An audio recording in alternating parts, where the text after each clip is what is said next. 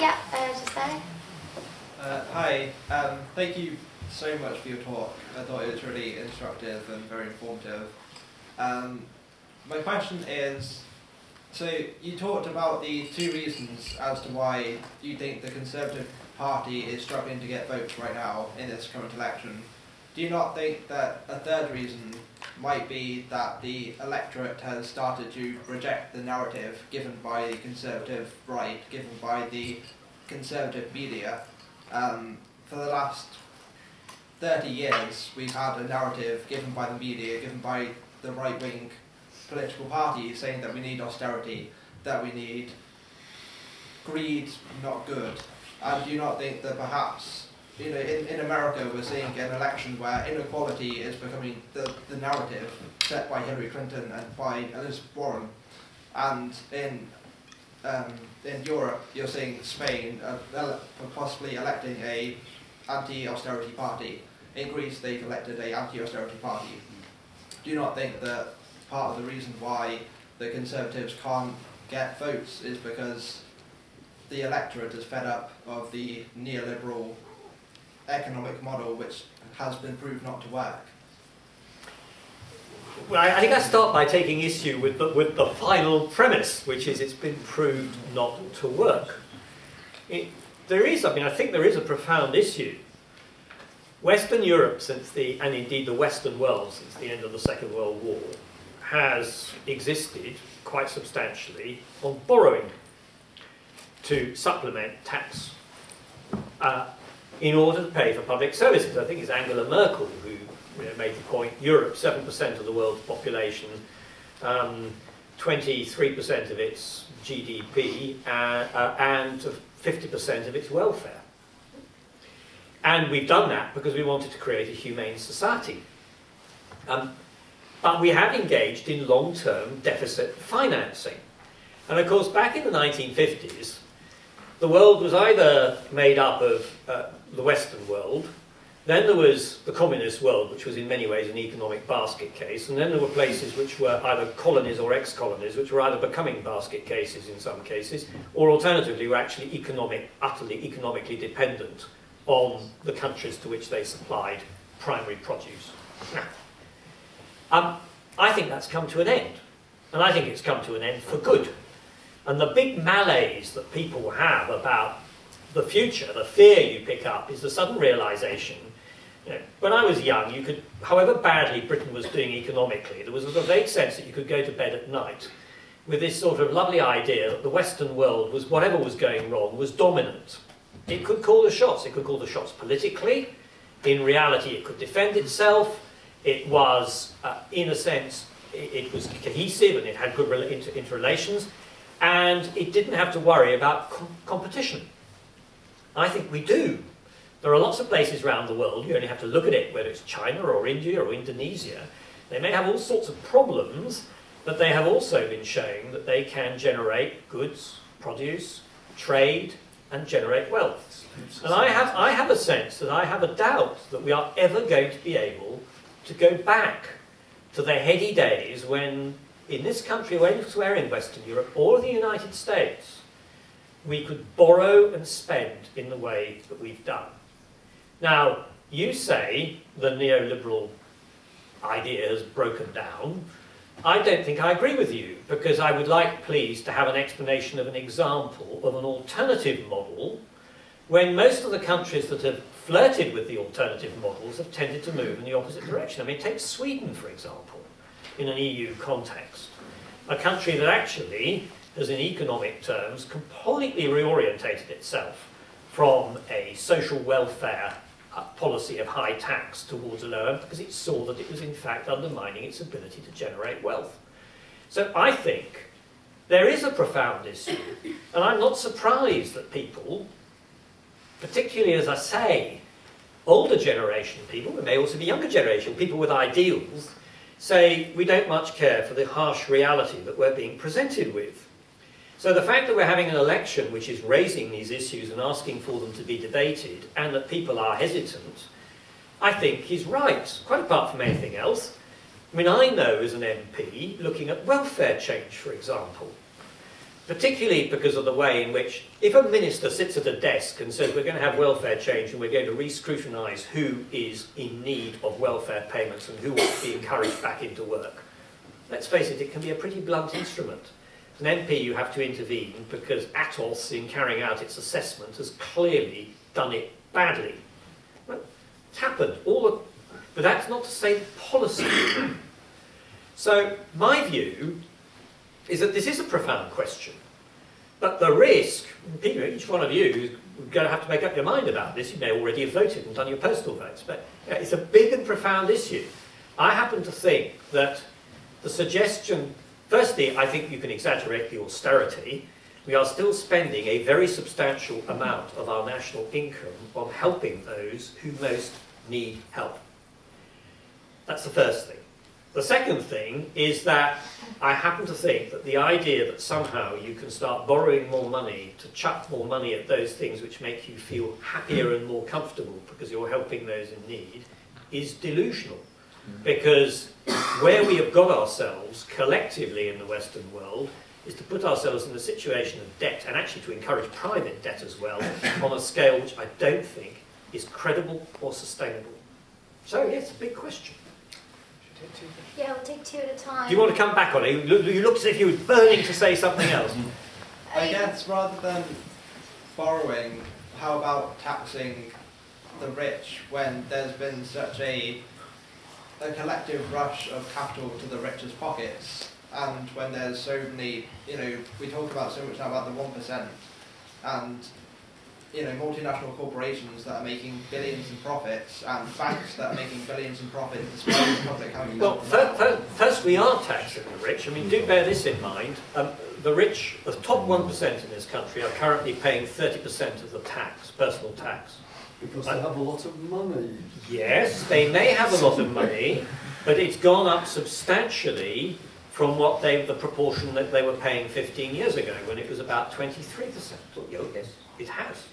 And I have no quibble with that, but I have to say to you that history tells me that when you start raising taxes, and particularly start raising personal rates of tax, much above the 40% mark, people stop creating wealth. And I look back to where we were. There was a time under the Labour government before 1979 when the top rate of unearned income was 85 or even 90% at one stage. And the consequence of that was that wealth creation simply disappeared. There was no incentive.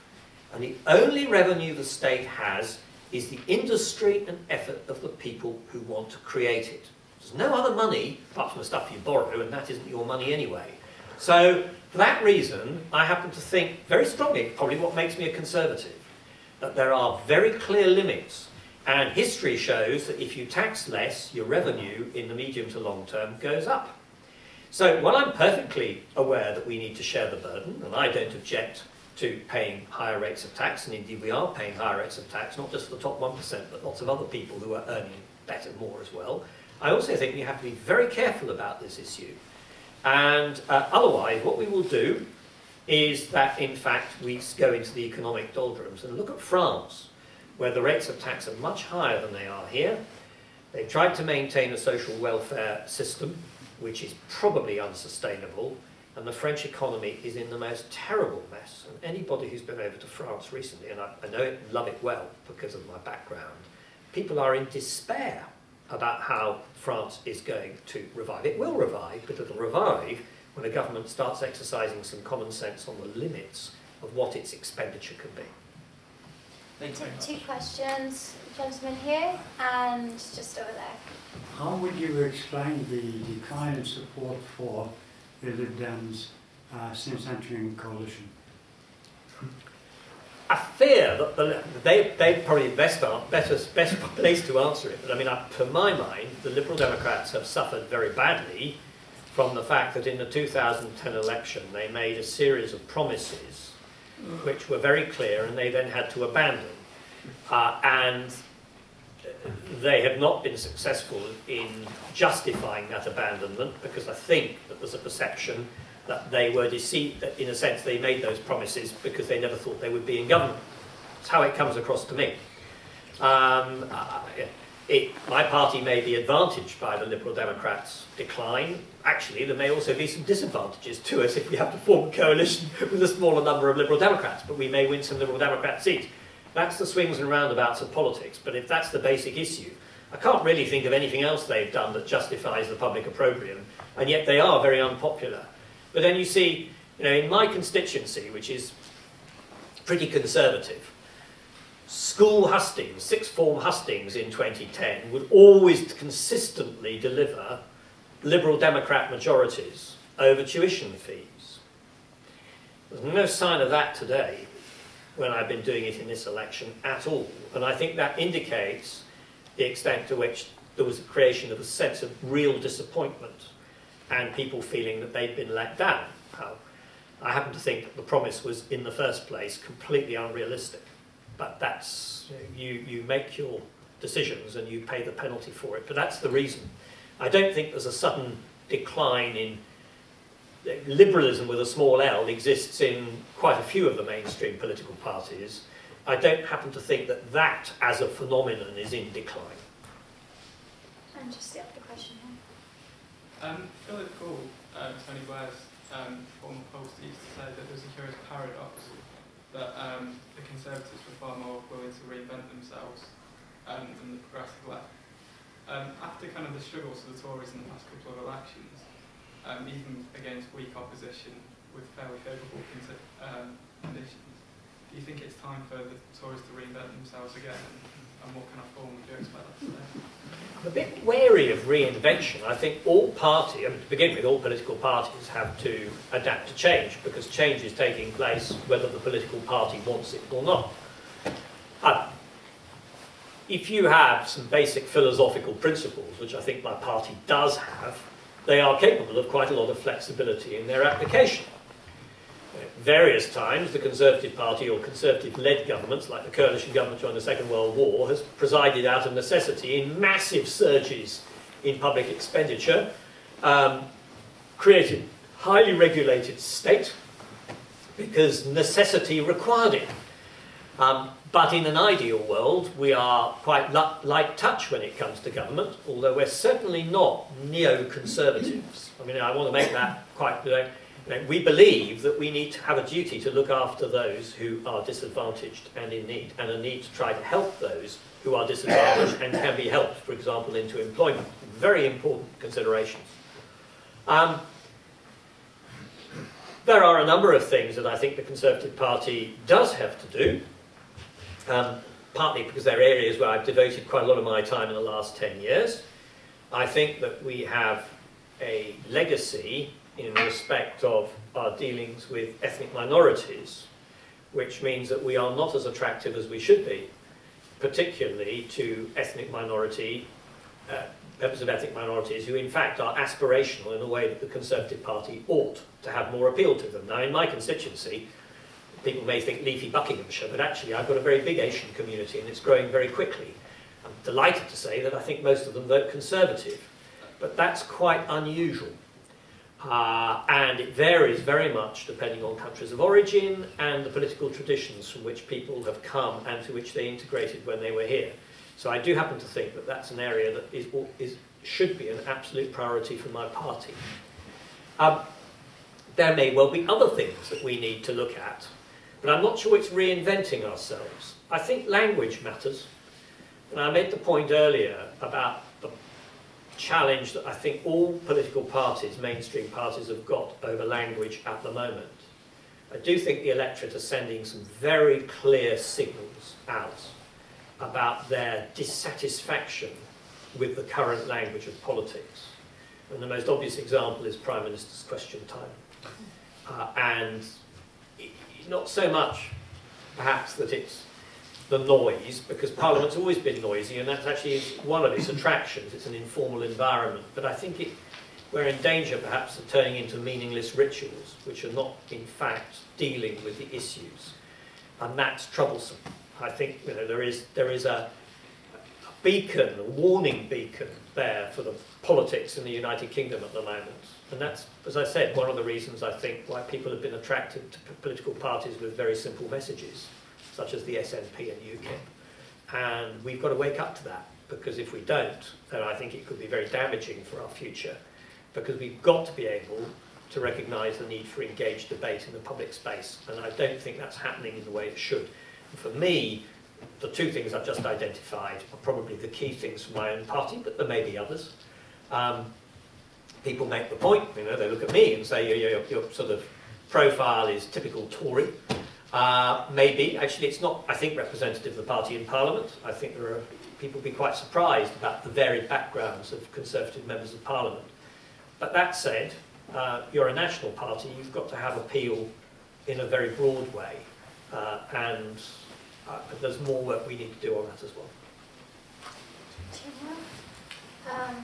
Yeah, you and just at the back there.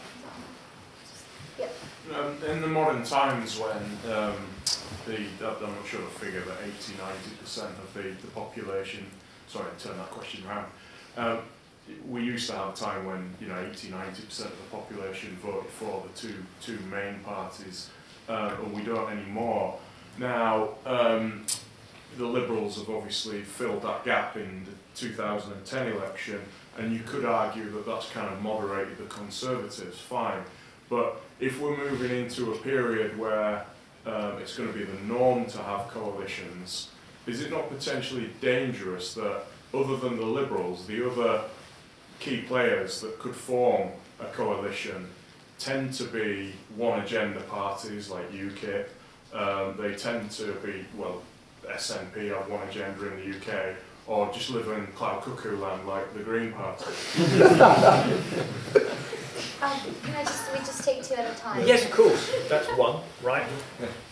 Cuckoo land, I'll make a note of that. Yeah.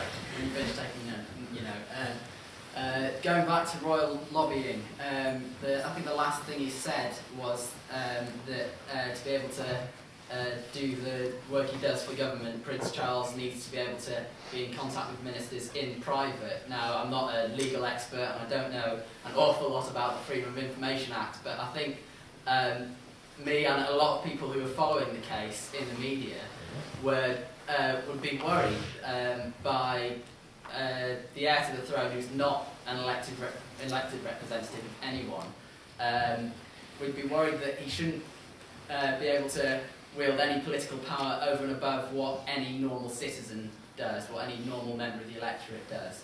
So, is there not a concern when he's doing his correspondence with ministers in private, when he's sending 27 letters to 7 different government departments between September and April 2004 to 2005, when he's had 36 private meetings with ministers in this current Parliament, probably more by now, you know better than I do, but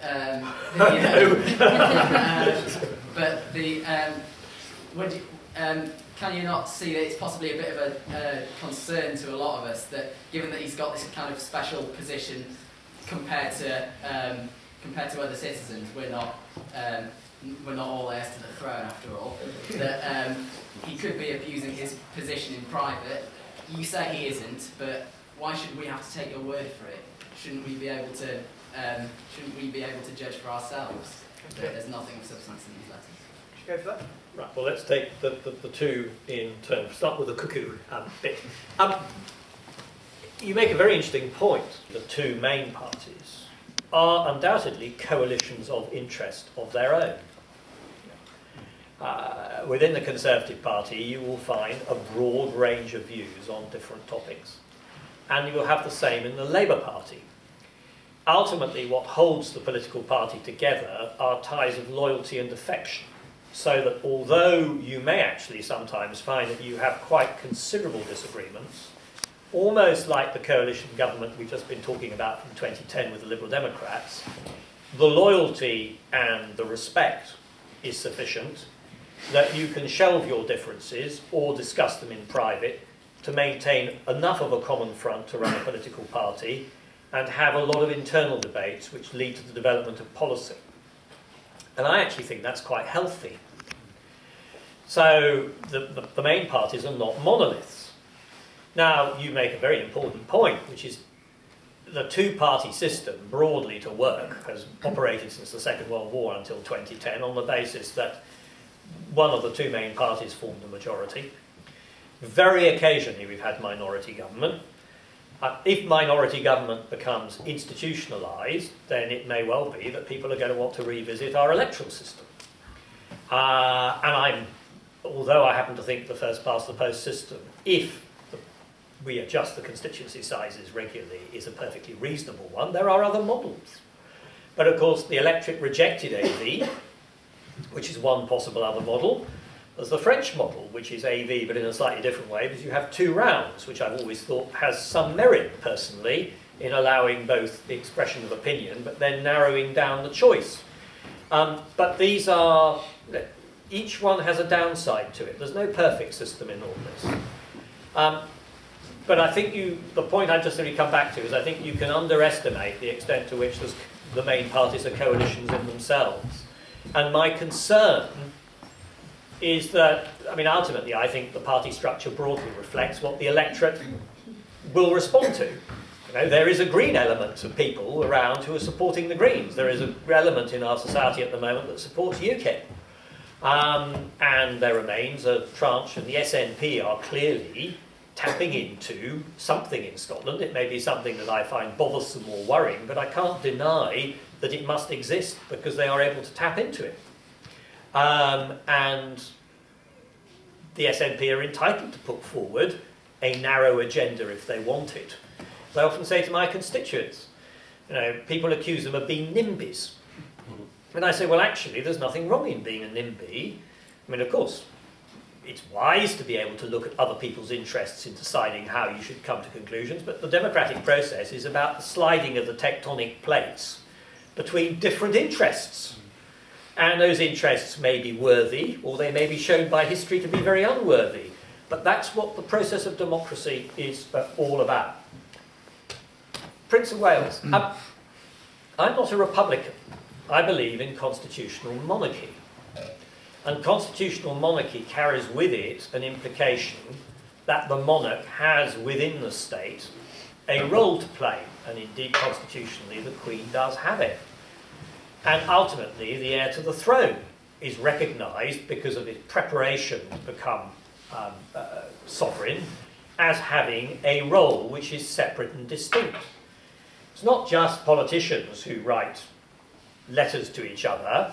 I mean, I write, when I was in government, I wrote confidential memos to my colleagues. Some might be covered by legal privilege, but others would simply have been of a political nature, which I couldn't write if they were to be put in the public domain, because I'm entitled, and it's necessary for government to work, that people should exchange ideas and views. And for the reasons I tried to give earlier, I won't repeat them, it seems to me that the Prince of Wales is placed in a position where his role within the apparatus of the governance of the state in its widest sense, just as a senior civil servant, means that he has something which is relevant and rather distinct from an ordinary member of the public to communicate to ministers. And I think he should be able to do that. And indeed, he is now in a position to do it. Now, of course, it would be abusive if a person were to try to exercise some undue influence.